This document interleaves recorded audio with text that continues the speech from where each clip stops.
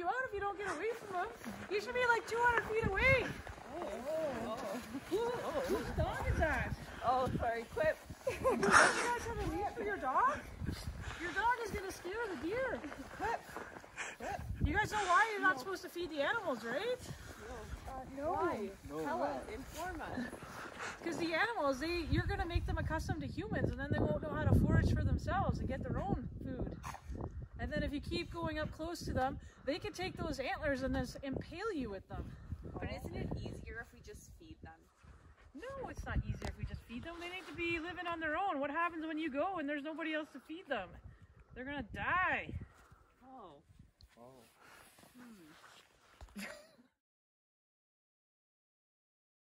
This is really important to leave no trace. You need to respect wildlife. If you're getting close to them to take photos and feeding them human food, they will get habituated to you and then be killed because of it.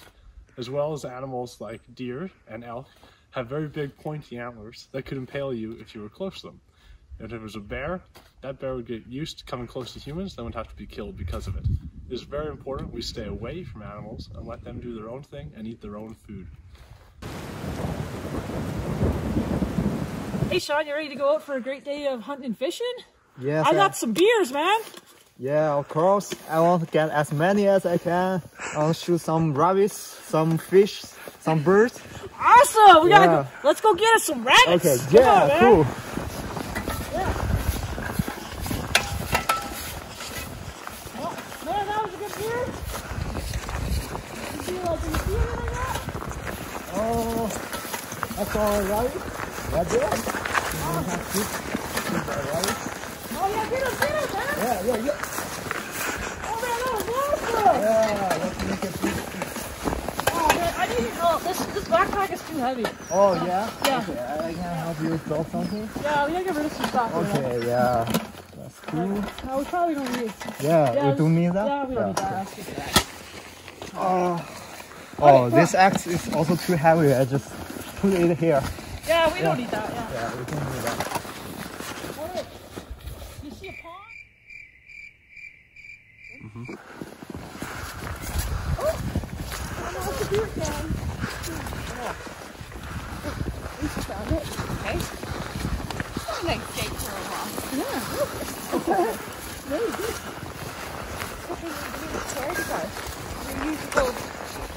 Oh, another one! What the heck? It's the same one too. Jeez. What the heck is this now? Who's dropping all their stuff on the trail? It's kind of useful. Why would you leave this behind? It's probably expensive. I guess. I don't know. I guess we'll take it. I wonder if it's these guys or yours.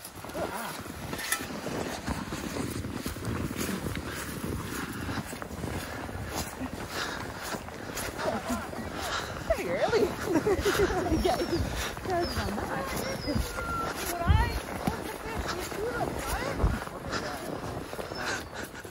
Hey, excuse me? What? How's it going? Oh, it's going good. We almost got a fish. Oh, that's good. My buddy here, he's gonna shoot it as soon as we get it. Yeah, we collaborate. You know, I don't know if that's necessary, but Is this your guys' you guys stuff? want a drink? We're good right now. I got some captain. It's really good. I think we're good. But that makes us wonder: are these your beer cans? No, never seen them before. Oh, No. it's kind of funny because I see some more of these in your bag right there. I don't know what you're talking about, man. I think you're just making stuff up. I mean, there's no one else out here, and you've already started drinking, so. I'm not drinking. Is it just iced tea? Yeah, it's just water. Yeah. Well, with your stuff here, it's important to keep this with you, for one, for your own safety. You might need these things. Where did you guys find that stuff? Just up the trail there. Oh, I thought it was on my backpack. Yeah, I thought I carry that. Oh, yeah. I don't know. It's important to keep. Oh. I got the sound. That's all right. That's Yeah, okay. Well, I think that's somebody calling me. Doesn't that? Hey, how's it going? Oh yeah, we're pretty close. We almost got a fish. Yeah, that's awesome out here. Yeah, we just had some people come and interrupt us, say we're making a mess or something. I don't know. Okay, I'll call you back. Okay, bye. Okay. all right, well, yeah, we just think it's important for you guys to know that this isn't cool. You're actually making a huge impact on this whole area. This kind of stuff will stick around for years and years to come. It won't degrade. But also, when you have scented stuff like this, it's going to attract wildlife to the trail, and that's not good. You don't want to use that to your advantage to be hunting them for that. They could be eating things like this, really getting them sick, killing them. It's even things like my apple, for example. I won't even throw my core because that is food source for animals, which habituates them. But also, depending what food this is, you could be introducing new species to potentially grow in the area. Yeah, but if we're hunting, we want to attract the wildlife. Yes, But we are hunting. Yeah. To me, that doesn't sound like a problem. Like, I don't know what's the problem. Your actions are definitely impacting the ecological state of this area, and it means that nobody else can use it after you. Really? So it means I can't come back here? If you use it responsibly. Oh man, here, we gotta put all this stuff away. Oh, wow. We gotta make nice here. I'm gonna put all this stuff away because you. I don't want to be. you. I don't want to be not being able to come back to my favorite fishing hole. Thank you, that'd be great. Awesome. With this last scene here, we saw a lot of different problems with the people using the environment. We need to make sure we're leaving an area better than we found it. We're not throwing beer cans. We're making sure we pack out everything we bring in. As well, if we're using areas in the environment to use for hunting and fishing purposes, that we know the regulations. Like in this last video, we saw they're fishing while using a gun. That would obviously be not allowed anywhere. Another issue we saw was having a pack like this with all these danglies on it. It's incredibly easy to lose stuff. If this, say, were to clip, this would drop and you would have no idea. And now all of a sudden you're littering in an environment, and that could be something you needed. Make sure you know how to pack your bag properly so you're prepared for whatever might come. As well as we saw earlier with them drinking in the video. They had a bottle of Captain Morgan. This would not be something you need to pack on your trips for most times, especially if using the area for hunting and fishing purposes.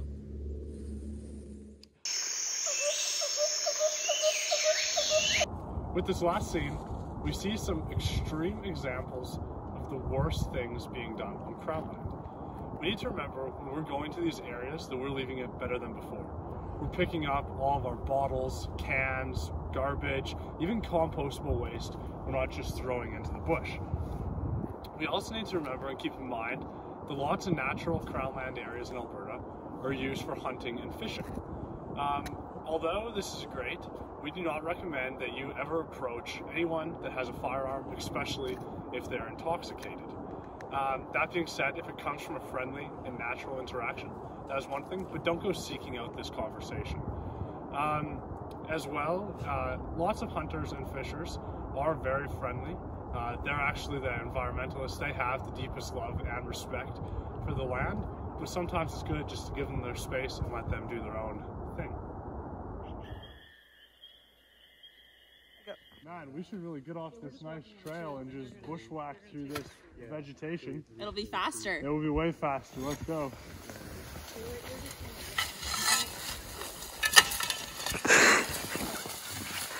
Hey guys, what are you doing, man? Taking a shortcut. Why would you take a shortcut when there's a perfectly good trail over here? Yeah, here is the trail. Because it's shorter. No, man, you're not supposed to be. That's not stuff you're supposed to walk on. Tell him, Sean, you're not supposed to walk there, man. Yeah, if you walk on like a undurable place, it will impact the vegetation. Oh, Yeah. well, that's good to Come know. back to the trail. Yeah, please. Please.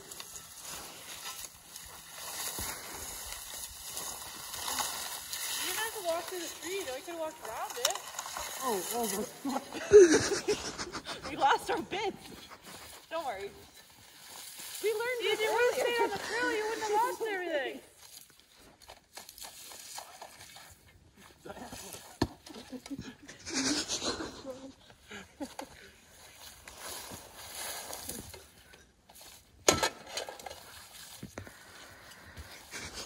Man, we need that stuff to set up camp, guys.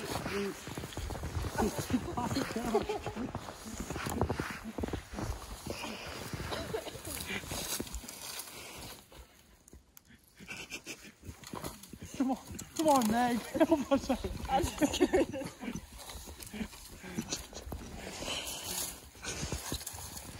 Hey, you're losing your Back stuff to on the the trail. trail.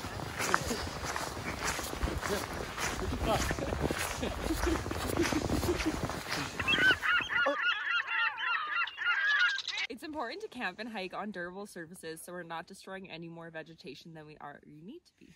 So by us creating a shortcut, it was completely unnecessary. And when there's a perfectly good path, it's important to always stay on that path, even if it means you have to walk single file behind your friends. Hey, we need some wood. What do you think of this tree? Oh, it looks Pretty solid. pretty big. Oh yeah. Yeah. Let's take it down. You got a saw? I got the saw, man. I got an axe. All right, let's go. Ah! Stop what you're doing! Why?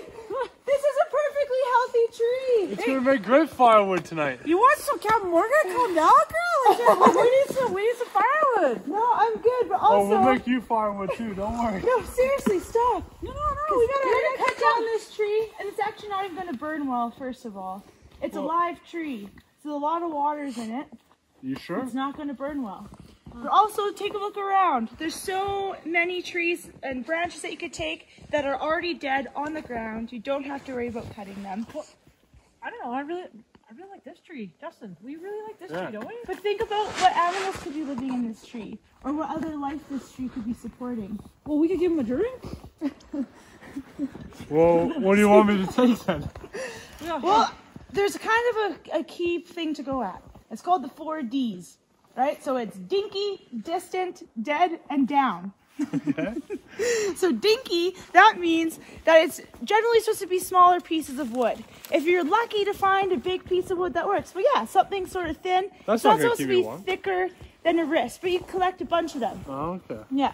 Distant, you want to collect from a wide range of area. You don't want to take all the wood from one specific area. Also, it's good to look for a tree that's already dead. For clear reasons, that's already dead. You can use it for that. What And about that this tree? It's better. It's the reason why I went and picked this one is because it's not down. Or something like this one is already down on the ground. You don't have to worry Okay. about cutting it. Because trees like this, even if they're dead, they're still supporting different organisms. There's bugs and birds that live in these trees. Something like this. Something like that would be much better. Exactly. So if you guys want to go around and collect some wood pieces, we can make a big pile. It makes it a lot easier to start a fire as well. Sounds good. Thank you for informing us. You're welcome. Cheers. Alright, so when you're collecting wood for a fire, it's super important that you're considerate of where and how you're gathering this wood. So as a reminder, there's the 4D acronym. So D for dinky, meaning a smaller in size. Distant, so gather from a wider range of area. Down, so the tree's already down, and obviously dead. So it's important to follow these because these trees can actually be sort of a housing place for many birds and insects.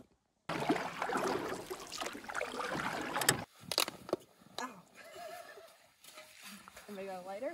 Oh yeah, totally got a lighter. Here we go. Perfect, perfect. What you you doing a guys good are job. doing? We're starting a fire.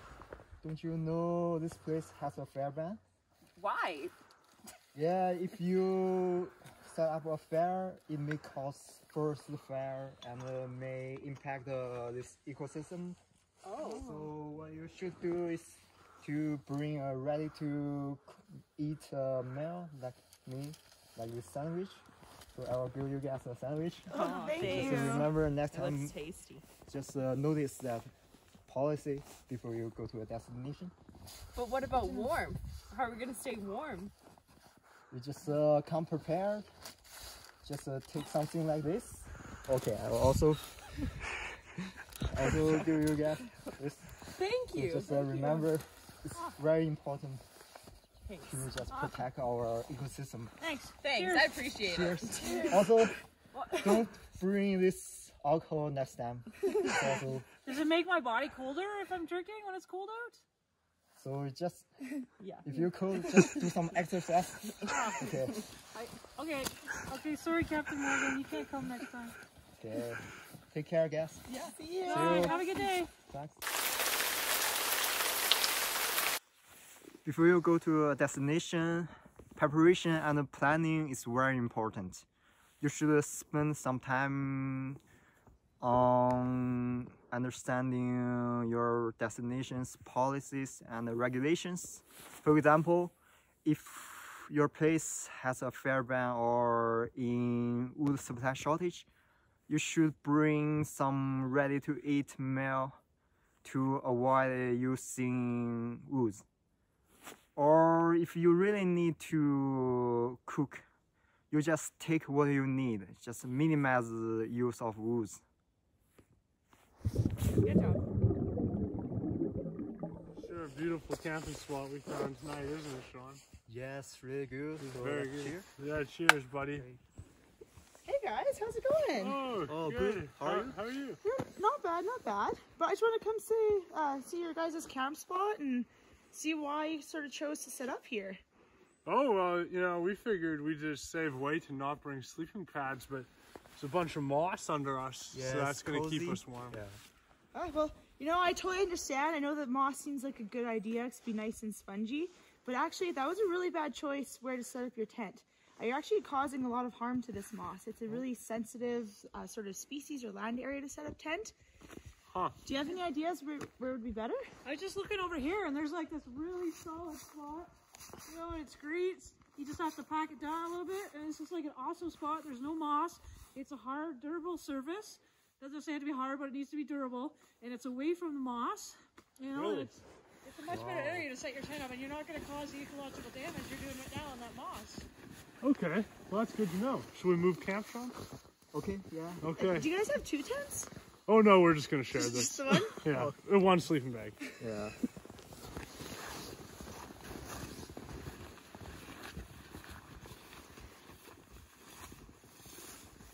Ah, there you go. Much better spot. No, I think this is a nicer spot, Sean. Yes, better.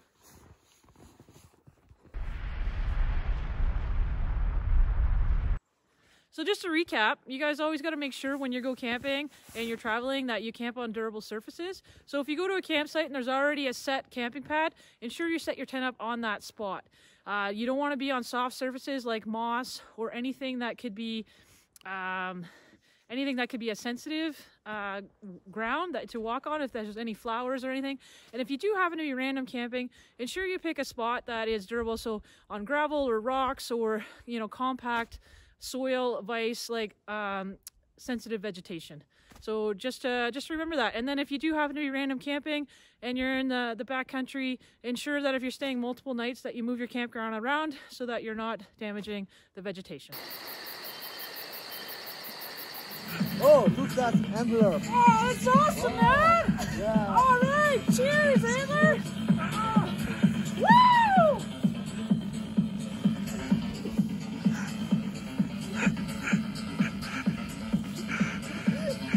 All right, we got Antler, we got the food, we got the captain. It's important to respect wildlife and others when you're on a trail. The best way to do this is by not playing loud music and keeping noise to a minimum. Another important thing is by leaving what you find. This really great antler is a good source of nutrients for rats and small rodents. So it's important that you don't bring those things with you.